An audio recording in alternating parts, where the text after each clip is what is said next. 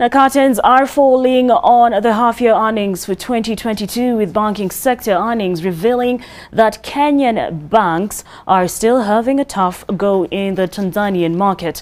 Just a week after Equity Group revealed that its Tanzania subsidiary is struggling with a surge in bad debt, NCBA Group now says it is planning to scale down on the branch network and laying off at least 100 staff owing to sagging business performance. NCBA Group further indicates that it will inject at least 1 billion shillings into the struggling subsidiary, a move aimed at propping its capital position. Brian George now paints a picture of the latest numbers from the banking sector.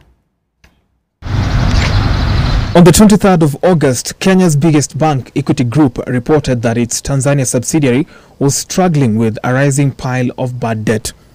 Equity Tanzania's non-performing loan book closed the period ended June 2022 at 23.8%, pointing at a stark misalignment with the overall group position of just 8.5%. A week later, NCBA Group has also indicated navigating mounting headwinds in its Tanzania operations. NCBA Group now says it looks to trim its operational costs in the Tanzania market as a means to find a more sound footing for the struggling subsidiary. Last year, we made significant loss in Tanzania. And what we've done is then look at Tanzania very specifically and say, what is wrong with our business? Yeah, and to say that it's become rather unpredictable in the past, where one month you'd have very good profit, another month you'd have a loss. So the focus we have made this year is to say, how do we make this entity, which is our largest subsidiary outside of Kenya, sustainably profitable, as opposed to short-term profitable. So the work that we're doing in Tanzania is a number of levels. One is changing the business model, first of all. Our business model, we have established that retail banking is not our strength in Tanzania.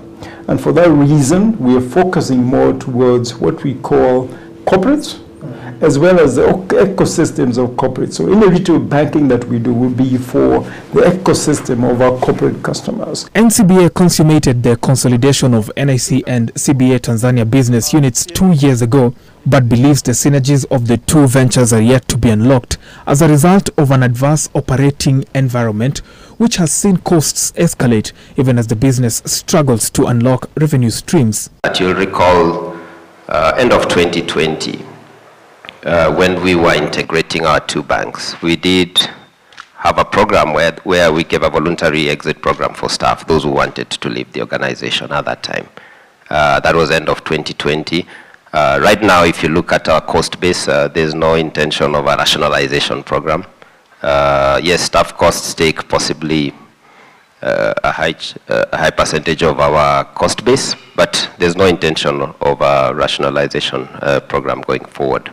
The struggle in Tanzania notwithstanding, the earnings excited the market, albeit marginally, with the bank's share price closing Monday's trading session at 28 shillings and 85 cents compared to Friday's closing price.